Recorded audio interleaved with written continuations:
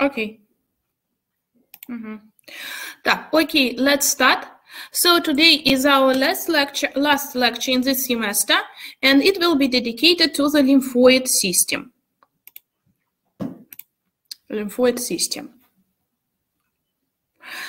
So, lymphoid system, what is it? Yes, lymphoid system is a part of cardiovascular system which complements venous system. So, blood flows from the heart, we told about it, through the arteries, and then it returns through the veins. But we will later say that not all the blood can return through the veins that left the heart through the arteries. So capacity of the veins is less than capacity of the arteries. And that's why we have another additional complementary part of venous system, that is lymphoid system. And at our practical classes, we actually discussed, some of you asked me, what is actually lymphoid system and where is immune system and anatomy. And I told you that immune system is more physiological term. In anatomy, we don't have immune system. And so lymphoid system is an anatomic equivalent of immune system. And in many literature sources, you saw that this system is actually named lymphatic, but according to the last anatomic nomenclature, system is named lymphoid, so it is more correct term than lymphatic system. So in anatomy, we will say lymphoid, not lymphatic. Please memorize it. Lymphoid system performs many functions. And so, yes, one of them is fluid balance, and then lipid absorption, lymphocyte development, and immune response. So these are physiological functions of lymphoid system. In case of a pathology, lymphoid system starts to perform some other functions, and the most the saddest, I think, let's say so, of them, it is spreading of metastasis. So when we have a malignant tumor, a cancer, first of all, such tumors, such malignant cells start to spread via the lymphatic vessels because they have higher permeability than blood vessels. And so metastasis, spreading of metastasis is another pathological function of lymphoid system. Within the lymphoid system, the following parts are distinguished. So first of all, these are lymphatic vessels, and just like blood vessels, they are different according to the size and the structure. There are the smallest one, they are lymphatic capillaries. Then lymphatic capillaries continue to the lymphatic vessels, which go to the lymphatic trunks, and lymphatic trunks end with the lymphatic ducts, and there are two lymphatic ducts, thoracic and right, and both of them drain to the venous angle, Pirogov's angle, place of the junction of subclavian vein and internodjugular vein, so at the place of the formation of brachiocephalic vein. And there are also lymphatic organs. We have already studied them in as other systems, just to their anatomic proximity, but here they are, like there are primary lymphoid organs, they are thymus and also bone marrow, it is primary, and there are the others such as lymph nodes, spleen, and tonsils. So thymus and bone marrow are considered to be primary immune organs or lymphoid organs because they are the organs where lymphatic cells are formed. They are formed from the stem cells. In all the other organs, these lymphatic cells undergo maturation. So they come here, these lymphatic cells, they are still young, but they are already lymphatic. They are already differentiated. And in lymph nodes and spleen and in the tonsils, they undergo maturation, but they are not formed. Yes, so that's why they are secondary lymphoid or immune organs. So we have to know what is the difference between blood and lymph circulation. So blood circulation consists of arteries, veins, and there are blood capillaries between them. And when we studied some organs such as kidney, for example, or liver, yes, we said that there are some miraculous networks where capillaries which are formed from the arteries, they can become arteries again, like in the kidney, it is miraculous network of the kidney, or in the liver, it's vice versa, from the veins, from portal vein forms its own branches, and it forms capillaries, and then capillaries become again veins. This is miraculous network of the liver. In the lymph circulation, there are lymphatic capillaries and lymphatic vessels. And if we compare direction of flowing of liquid in the blood vessels, then it is circular. Yes, blood flows both towards the heart and away from the heart. Like for the animals, for the highest animals, including humans, this blood circulation, it is circulation. Yes, it is closed. And in lymph circulation, lymph flows only towards the heart. So lymph capillaries, we will later say about it, they start blindly. There is blind end of the lymphatic capillary. It starts and then it moves to larger and larger vessels, and finally it drains into the venous angle. So speed of flowing of the liquid is different. So in blood vessels it's much faster, and it reaches 10 to 20 centimeters per second. And in lymph flows very slowly. It is about 25 to 30 centimeters per minute. And we actually might see it when there is a very superficial injury of any part of our body, when there is no bleeding. We can see that a small amount of transparent fluid appears on the surface of the wound. That is the lymph. And we can see that lymph is accumulated in this wound very slowly, unlike the blood. Blood comes very fast. Yes, so it's due to the differences of speed of flowing of lymph and blood in both blood and lymphatic vessels. Yes, so a composition of the blood, you actually studied it in histology, yes, and at school, yes, I think. So we know that blood includes plasma and blood cells, and these blood cells, they are RBCs, erythrocytes, WBCs, leukocytes, and platelet cells or thrombocytes.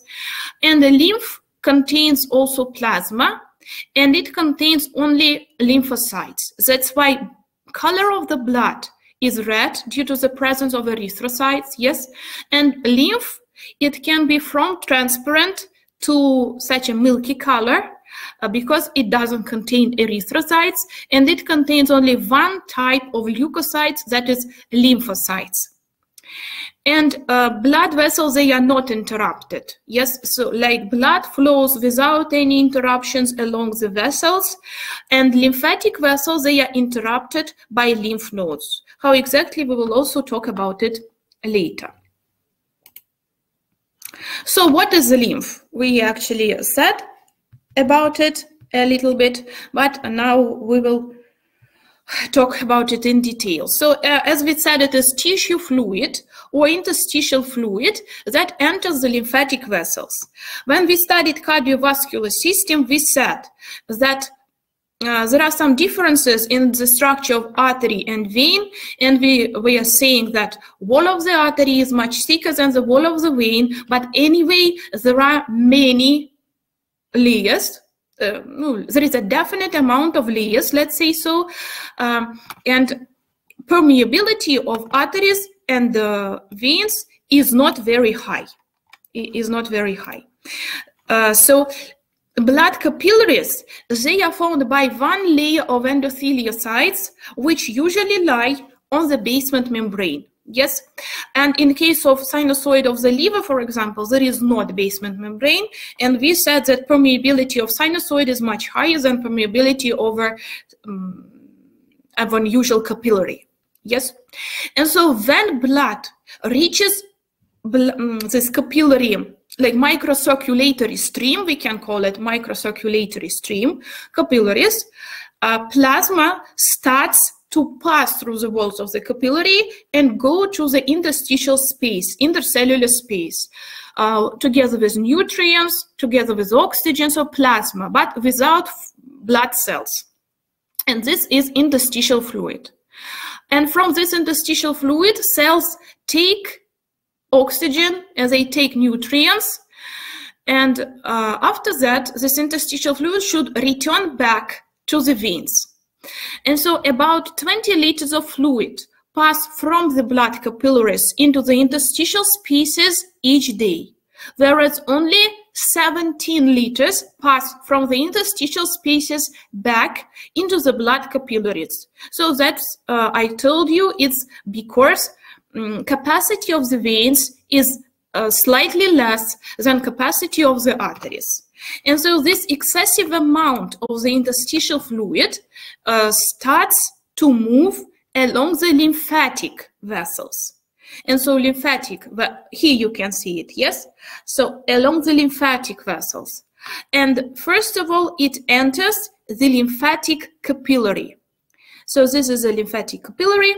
We can see that it has blind end, and also the wall of lymphatic capillary is formed by endothelial cells without a basement membrane, and gaps between these endothelial cells are rather big. So that's why permeability of lymphatic capillary is higher than permeability of blood capillary, and interstitial fluid easily enters lymphatic capillary. So this excessive amount, 3 liters, move through the lymphatic capillary. So what exactly can enter the lymphatic capillary? Water, of course, yes, substances of plasma, ions, nutrients, gases, some proteins, hormones, enzymes, waste products derived from the cells within the tissues, and also blood cells, lymphocytes, monocytes, granulocytes.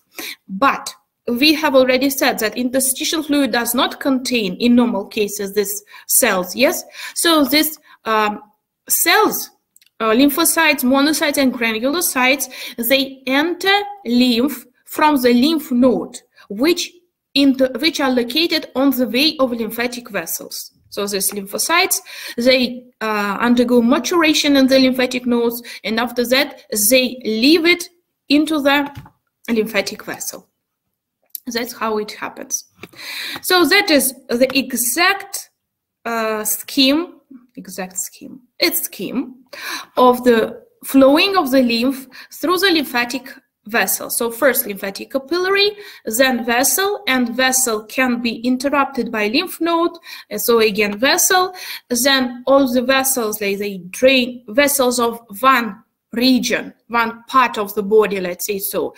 They join each other and they form lymphatic trunk. Lymphatic trunks join and they form collecting duct, which are two, yes, that is a thoracic lymphatic duct and right lymphatic duct, and both of them drain into subclavian vein, or in some books it's written that they drain into the venous angle between subclavian vein and internal jugular vein. So, okay, lymphatic capillaries, here you can see it. As I have already told you, the main feature of lymphatic capillary, it is blind end. So it starts from nothing, yes? And then the wall of lymphatic capillary is formed by a single layer of overlapping endothelial cells without basement membrane, So it is more permeable than the wall of the blood capillary. And yes, lymphatic capillaries are not present everywhere. They are absent in such structures as tunics of an eyeball, lens, placenta, splenic pulp, cartilages, epithelial layers of mucosa, and epidermal layer of the skin. Before it was considered that in the brain lymphatic capillaries are also absent, but recent investigations confirmed that there are lymphatic capillaries in the brain and in the meninges. Yes, so the absence of the lymphatic capillaries in tunics of an eyeball, for example. Yes, okay, yes, Mohammed, you are asking about drainage of the lymphatic duct. Yes, lymphatic ducts drain into subclavian vein, and at this place, lymph joins the venous blood, and like it's slightly dilutes it, let's say, so dissolves it a little bit, like just join venous blood. because it's nothing but plasma and lymphocytes. Yes. Okay, so the fact of the absence of the lymphatic capillaries in such structures as tunic of an eyeball, for example, makes for us possible to make an allogenic transplantation of these structures. What means allogenic? It means we can transplant cornea, for example, from another person from one person to another person without a comparison of the genes, because there will be no immune response in the cornea, because there are no lymph capillaries there, and lymphatic capillaries, and there are also no blood vessels actually in the cornea. So the absence of lymphatic capillaries makes possible to perform transplantation of the structures from one to another person without a probability of rejection reaction, let's say so. Yes. Okay. We remember when we studied intestines, we said that the mucosa of small intestine contains intestinal villi. Yes. And inside this intestinal villi, there were blood capillaries, and there was also lacteal. So lacteal is one of the types of the lymphatic capillary. It is lymphatic capillary, but it is located in the intestinal villus, and the main function of this lacteal is to absorb lipids. So certainly small molecules of lipids. Yes. So carbohydrates, I mean glucose, yes, fructose, they are absorbed into the blood capillary, and as well as proteins, amino acids, they also absorbed into the blood capillary. But lipids are always firstly absorbed into the lymphatic capillary, into the lacteals.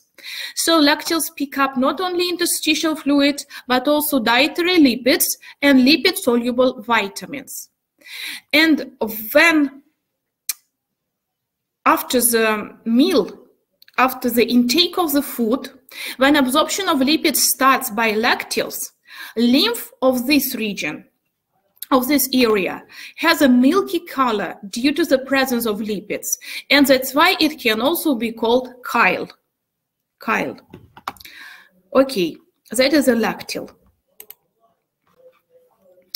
After the entrance of the lymph into the lymphatic capillary, it continues flowing and it gets into the lymphatic vessels.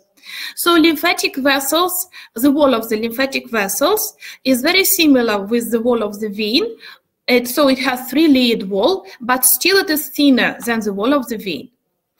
And it also has valves, and they are even more numerous than valves in the vein. And if vein is not interrupted by anything, yes, then lymphatic vessels, they are interrupted by lymph nodes at the intervals. And just like veins, they are arranged into superficial and deep sets. So that fact that wall of the lymph is wall of the lymphatic vessel is,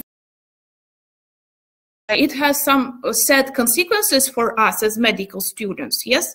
That's why it's very complicated to find lymphatic vessels in our preparations, because they are very... And so that is why, because wall of the lymphatic vessel is thinner even than the wall of the vein, we don't often see lymphatic vessels in our preparations. So because they are very fragile, yes? Okay. And so after that, from the lymphatic vessels, lymph goes to the lymphatic trunks. So they are not so many. They are not so many. So jugular trunk is that trunk that collects lymph from the head. And there are right and left jugular trunks which collect lymph from the right and left head and neck, from the right and left parts of head and neck. And then there are subclavian trunks which collect lymph from the upper limbs, and they are also right and left. Yes. And there is bronchomediastinal trunk right and left also, which contains or which collects lymph from the corresponding part of the mediastinum, and also plural, like lungs and pleura of the corresponding part, and bronchomediastinal, yes. And there are also right and left lumbar trunks, which collect lymph from lower limbs and from the walls of the pelvic and abdominal cavity. And there is intestinal trunk, here we can see it, intestinal trunk, which collects lymph from the digestive organs. So right and left lumbar trunks, together with intestinal trunk, they join together and they form thoracic lymphatic duct that starts with cisterna chyli, with this dilation, cisterna chyli, and after that it continues upward. Okay. There are, as I have already told you, there are two ducts, right and left lymphatic ducts. So right lymphatic duct is much smaller than the thoracic one, and it collects lymph only from right part of head and neck, and from right upper limb, and so from the right part of the thoracic cavity. So it's formed by the union of right jugular, right subclavian, and right bronchomediastinal trunk. Here you can see it. So it is very small, and it ends by entering the right venous angle. Right venous angle. Okay. Thoracic duct begins in front of the first lumbar vertebra as a dilated sac, cisterna chyli. So as I have already told you, it is formed by left and right lumbar trunks and intestinal trunk. And so it enters thoracic cavity through the opening, through the aortic hiatus, yes, and it ascends, travels upward. So then it turns to the left, and it also drains into the left venous angle. So it turns to the left at the level of the T5. And after that, it turns, yes, even laterally at the beginning of the neck, and descends to enter the left venous angle. But before entering the left venous angle, there are some more tributaries for the thoracic lymphatic duct. They are left jugular, left subclavian, and left bronchomediastinal trunks. So if to compare, yes, regions of drainage for the right and for thoracic lymphatic duct, as I told you, right lymphatic duct receives lymph from the right half of the head and neck, from the right upper limb, right lung, right side of the heart, and right surface of the liver. So like 1/4 of the lymph drains through the right lymphatic duct. Thoracic lymphatic duct drains lymph from the lower limbs, pelvic cavity, abdominal cavity, left side of the thorax, left side of the head, neck, and the left upper limb. So for the thoracic lymphatic duct, it is 3/4. So these are 3/4, much larger than for the right lymphatic duct. Okay. So what are the lymphatic cells, which are also known as lymphoid cells? And actually lymphoid cells, it is more correct, yes? They are located in both lymphatic system and cardiovascular system. They work together to accomplish an immune response. And there are the following types of lymphatic cells: macrophages and epithelial cells, dendritic cells, and lymphocytes. So actually, I think you studied all of the things at your histology classes, so you know that macrophages, they accomplish phagocytosis, so they just eat foreign body, yes, and then lymphocytes, they can provide cellular and humoral immunity, both, and so they can form antibodies. You have understood this thing, yes? Yes, now about lymphoid organs, that's what we have already said, that primary lymphoid organs, they are red bone marrow and thymus, because formation of lymphatic cells occurs there. And secondary organs, where just maturation of lymphatic cells occurs, these are lymph nodes, lymph nodules, and spleen. So lymph nodes are can have different shape. They can be small, yes, they are always small. They can be round or oval, and they are located along the pathways of lymphatic vessels, and their lengths can vary from 1 to 25 millimeters, and usually they are found in clusters, though we can have also solitary lymph nodes, like, for example, in the mucosa of jejunum, yes? So they receive lymph from many body regions, and they are also found individually throughout the body tissue. So solitary lymph nodes are also present. What can we see? This is a lymph node. So usually, yes, being shaped. There are efferent vessels. So those vessels, lymphatic vessels, which bring lymph inside the lymph node, they are efferent vessels, and they enter at the periphery of lymph node. There are also efferent lymph vessels which emerge at the hilum. Here, they are arranged in groups along the blood vessels or the concave side of the joint, flexural side of the joint. So inside, yes, concave side, and they are divided into superficial and deep groups. So lymph enters through the efferent lymphatic vessels, passes through the lymph node, and also I think you studied it in histology that there is cortex and there is medulla, yes, and so along the sinuses lymph passes, and while it passes through the lymph node, it collects lymph nodes, it collects lymphocytes, and that's why that lymph that passes through efferent lymphatic vessels, it has much higher concentration of lymphocytes than that one that enters through efferent lymphatic vessels. So cortex is the peripheral part, consists of numerous lymphoid follicles which mostly contain B lymphocytes, and we know that B lymphocytes are responsible for the humoral immunity. Yes, they produce like this B lymphocytes, they produce antibodies. Okay. After that, there is paracortex. Here we can see it between cortex and medulla. It is like T-dependent zone. It contains mostly T cells.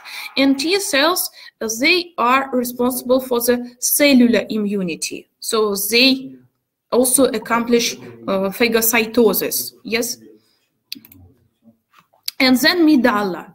Medulla consists of medullary cords and medullary sinuses. So medullary cords are, here we can see them, medullary cords, and they are filled in with B cells and plasma cells. And medullary sinuses are just passages for the lymph. So what's the difference? Between T lymphocytes and macrophages? We said that macrophages, they also accomplish phagocytosis. But macrophages, they provide non-specific immunity. Like macrophages, they see something foreign. They are not interested what is it, but they just see it as foreign. And they start destroying it. So they destroy it, they study it, and after that, they perform antigen presentation. So they expose on their cellular membrane an antigen, a part of this foreign body, and they teach lymphocytes that this is foreign. And lymphocytes, they study and they start to proliferate. And very many lymphocytes who just know that this is foreign, this particular something is foreign, like it is a line of lymphocytes, it is produced, and they go to the bloodstream and they find this particular foreign body and they kill it.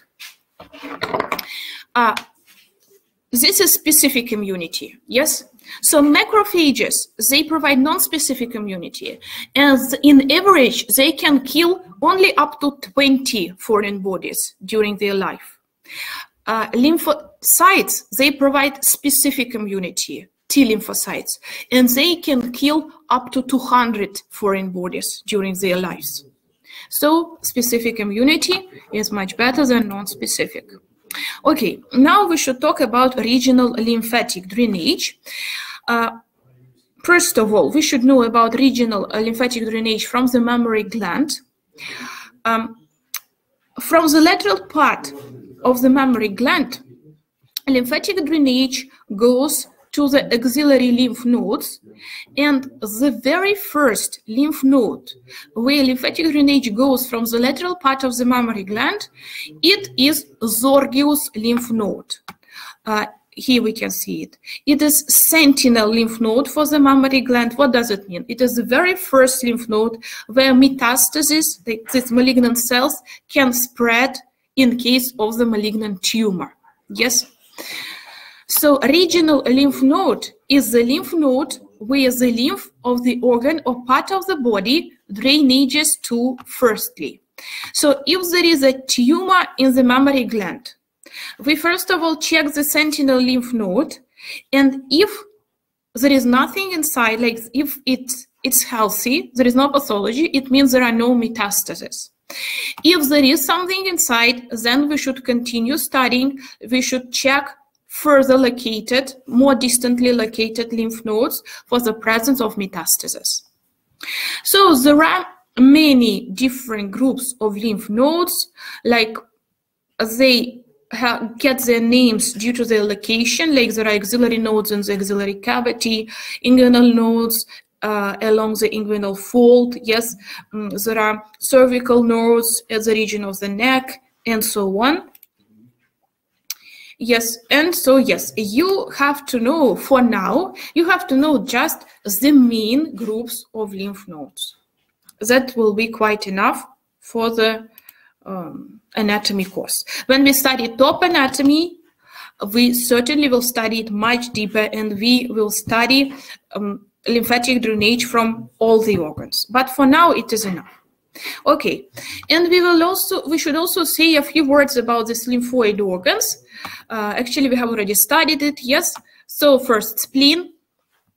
Spleen is located in the left hypochondric region, and its skeletotopy, it is located between the 9th and 11th ribs in the line of the 10th rib, and it is the largest lymphoid organ in the body, and it can vary considerably in size and weight. So the main, here you can see it.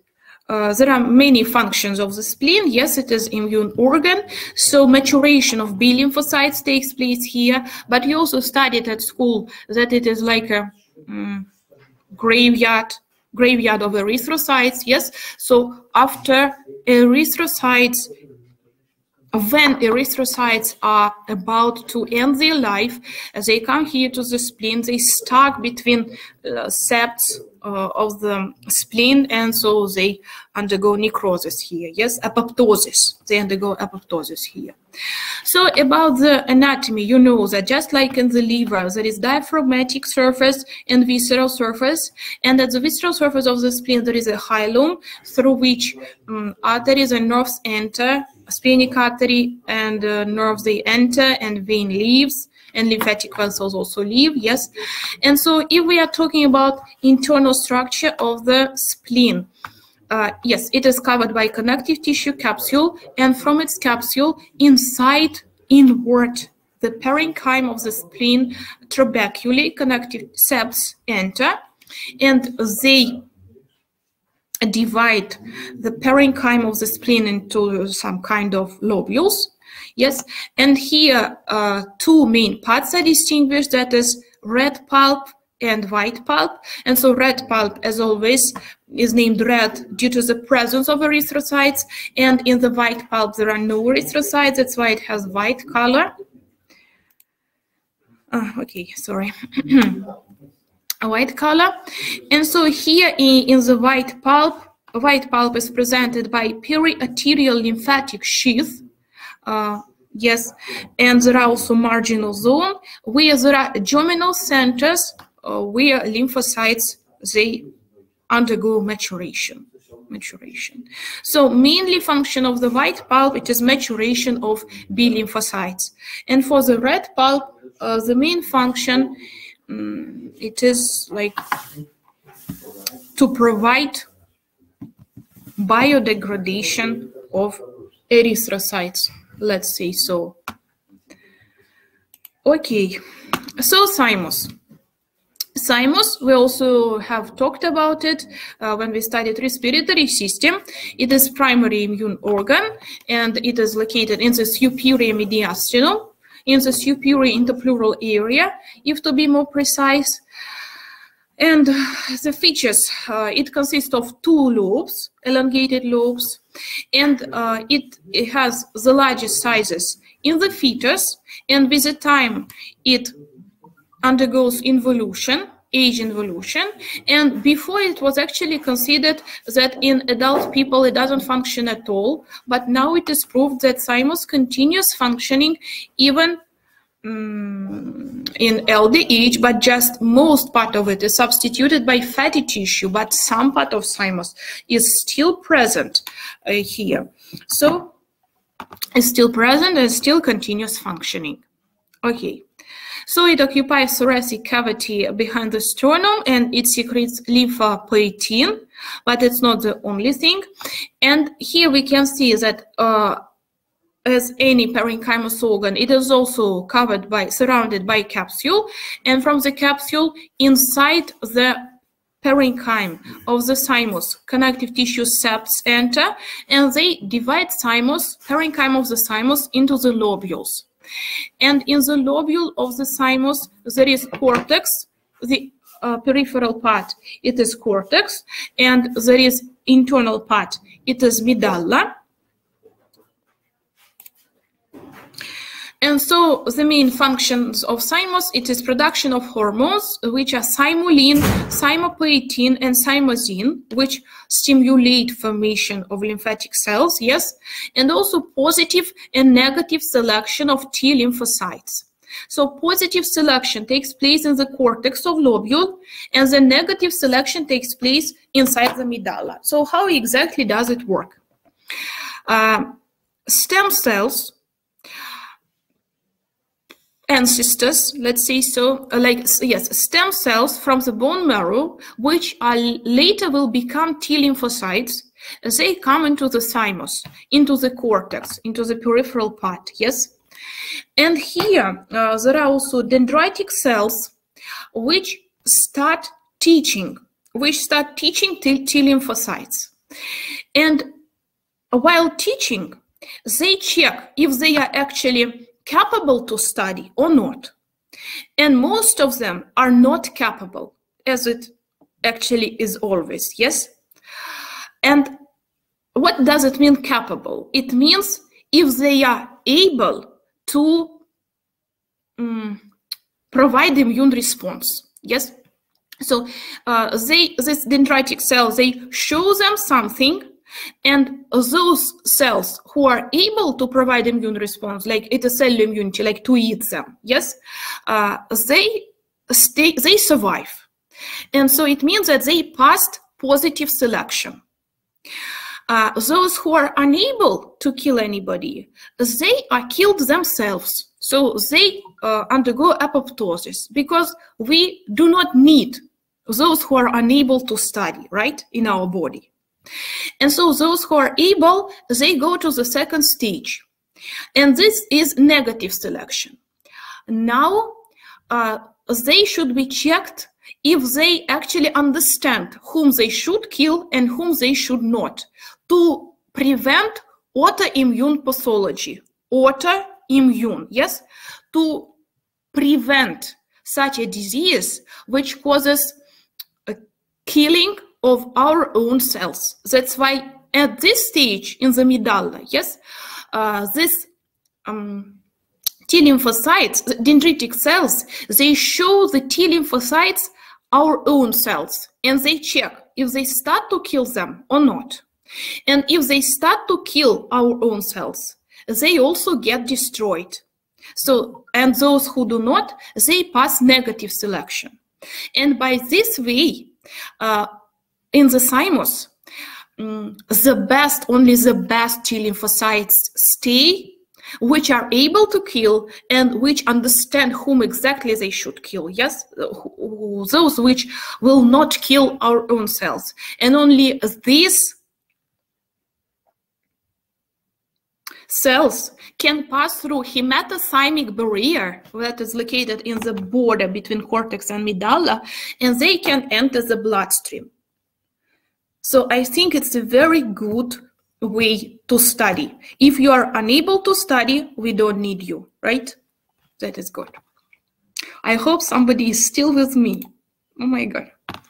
Okay, so lymphatic nodules, that is the other lymphoid organ. These are oval clusters of lymphatic cells with some extracellular matrix which are not surrounded by a connective tissue. Nice, thank you. By a connective tissue capsule. So they filter and attack antigens. And in some areas of the body, many lymphatic nodules group together to form larger structures.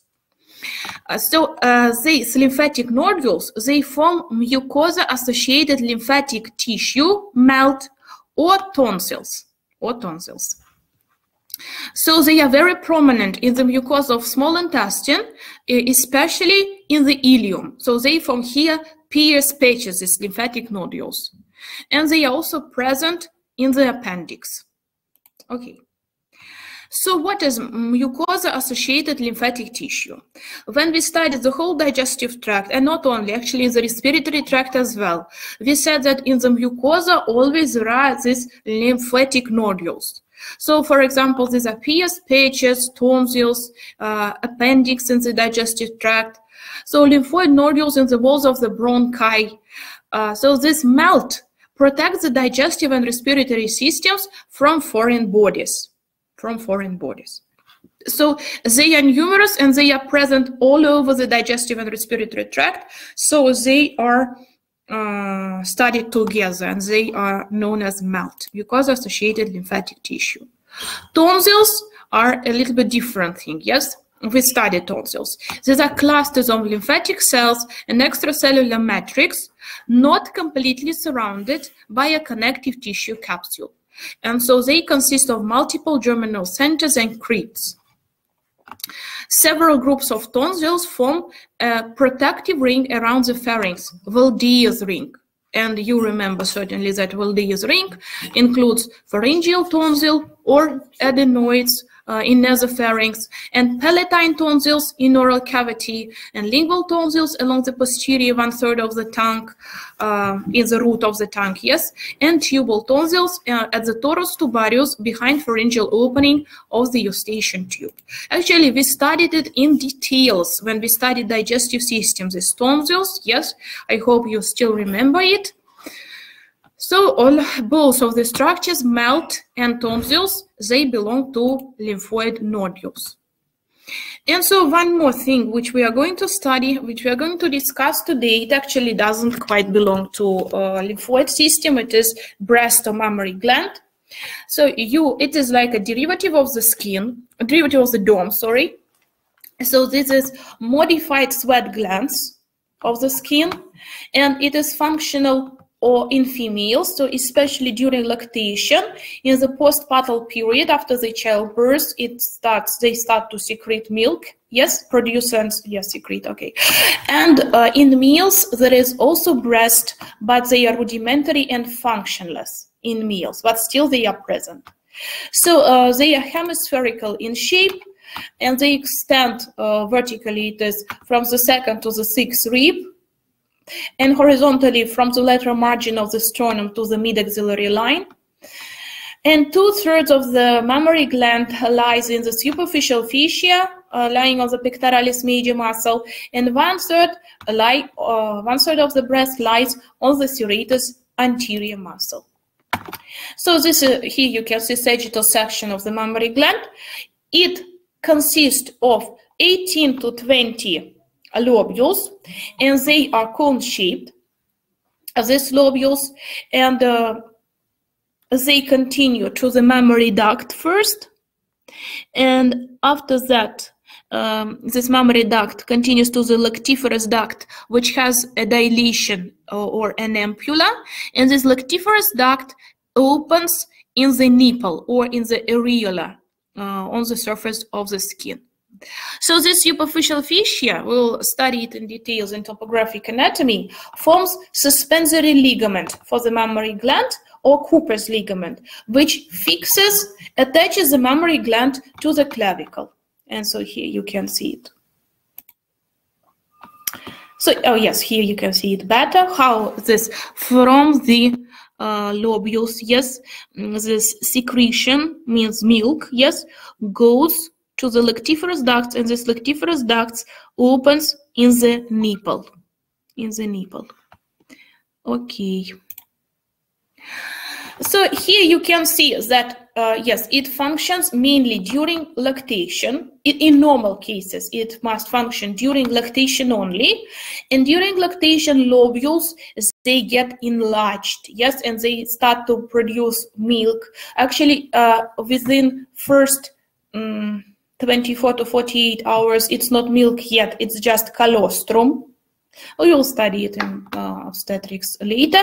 And so after that, it is breast milk.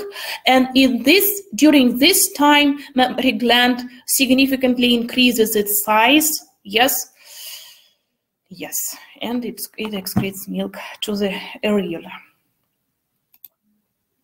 Okay, so here you can see how many additional ducts are formed during active phase or during lactation, yes, like it makes like a very big tree, each lobule.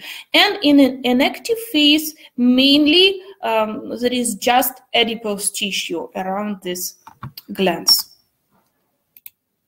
around the lobules of mammary gland. Here you can see it again. Changes in non-pregnant women, how it looks like during pregnancy, especially very close to the moment of the childbirth, and in lactating women during lactation. You see this alveoli, they are very well developed. Okay. So actually that is all I wanted to tell you during this lecture, and actually during the whole first year. I really hope that you gain a knowledge within this year. I hope that it will help you somehow in your future. And I wish you, yes, good luck with your exams, and I wish you to spend your vacations well. And see you in